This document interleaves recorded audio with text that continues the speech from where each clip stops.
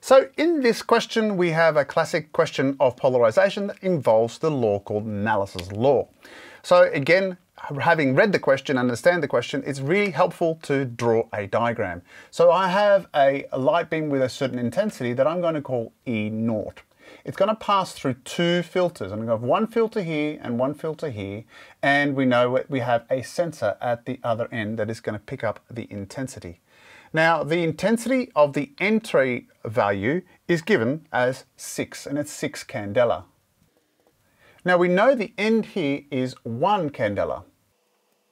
So what I now need to do is what is happening from here to here, and therefore, if this is arranged in the vertical, what is the angle here that we're looking for to work out that why we have 1 candela?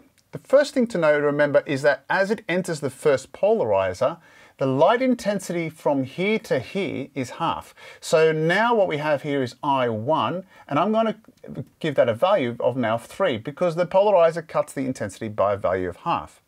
Therefore, we can now work with Malus's law. Now, what is Malus's law? Malus's law says the intensity that you receive is the initial intensity, which is our I1 in this case, multiplied by the cosine squared of the angle between them. So now if I rearrange that, I get cosine squared theta is equal to, in this case, I over I1. Now this is 3, this is 1, so that is equal to 1 over 3.